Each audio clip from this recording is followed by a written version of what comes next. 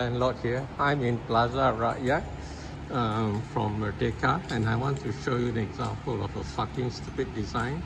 This is the path to get to the staircase, and there's a fucking red pillar in the middle of the path. Okay, that's the exit there, and there's this fucking red pillar blocking the way. So this is an example of stupid design, and if you're an architecture student, please find out who the architect for this building is and write them a letter to tell them that they're so fucking stupid, don't know anything about design. Okay, I'm going this way because I'm heading to Tung Shun to do acupuncture for my eyes. See you next time. Bye.